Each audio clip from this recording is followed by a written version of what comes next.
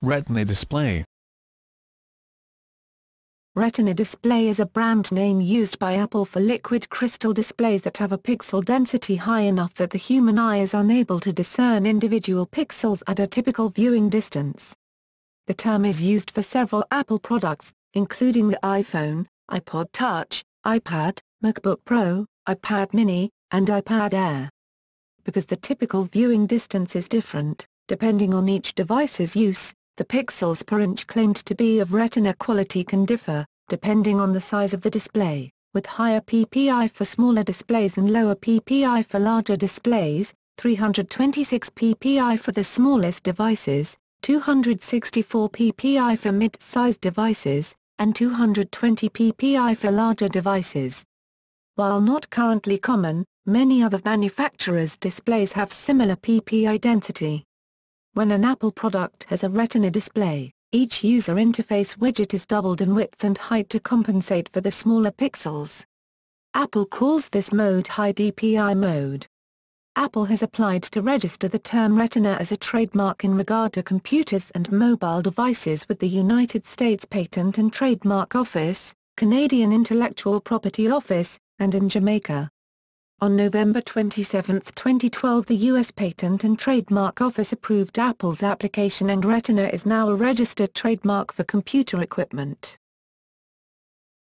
Retina display models. The displays are manufactured by different suppliers in the world. Currently, the iPad's display comes from Samsung, while the MacBook Pro, iPhone, and iPod Touch displays are made by LG, Samsung in Japan Display Incorporated. There was a shift of display technology from twisted pneumatic, TN, LCDs to in-plane switching, IPS, LCDs starting with the iPhone 4 models. Apple markets the following devices as having Retina displays. For comparisons, see also, list of displays by pixel density. Technical definition. When introducing the iPhone 4, Steve Jobs said the magic number for a Retina display is about 300 ppi for a device held 10 to 12 inches from the eye. One way of expressing this as a unit is pixels per degree, ppd, which takes into account both the screen resolution and the distance from which the device is viewed.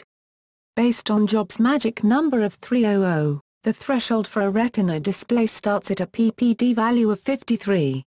53 ppd means that a tall skinny triangle with a height equal to the viewing distance and a top angle of 1 degree will have a base on the device's screen that covers 53 pixels.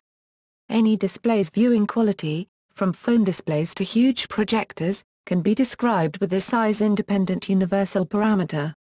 Note that the ppd parameter is not an intrinsic parameter of the display itself, unlike absolute pixel resolution, for example 1024 x 800 pixels, or relative pixel density, for example 72 ppi, but is dependent on the distance between the display and the eye of the person, or lens of the device, viewing the display. Moving the eye closer to the display reduces the ppd, and moving away from it increases the ppd in proportion to the distance. It can be calculated by multiplying the distance to the screen times the resolution of the screen in pixels per unit length times twice the tan of p divided by 360, equal to half a degree in radians. Remember to use units, whether imperial or metric, consistently in applying this formula. If the distance to the screen is measured in inches, then the resolution of the screen must be in ppi. If the distance to the screen is measured in centimeters, the resolution of the screen must be in ppc. 2 times the tan of p divided by 360 can also be approximated with p divided by 180, equals 0.01745.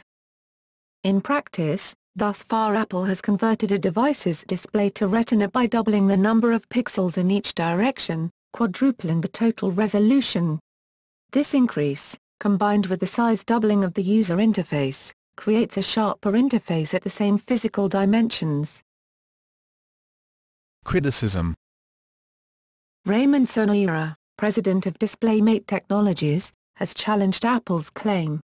He says that the physiology of the human retina is such that there must be at least 477 pixels per inch in a pixelated display for the pixels to resolve, become imperceptible to the human eye, at a distance of 12 inches, 305 millimeters. The astronomer and science blogger Phil Platt notes, however, that, if you have eyesight, then at 1 foot away the iPhone 4S's pixels are resolved. The picture will look pixelated. If you have average eyesight, the picture will look just fine.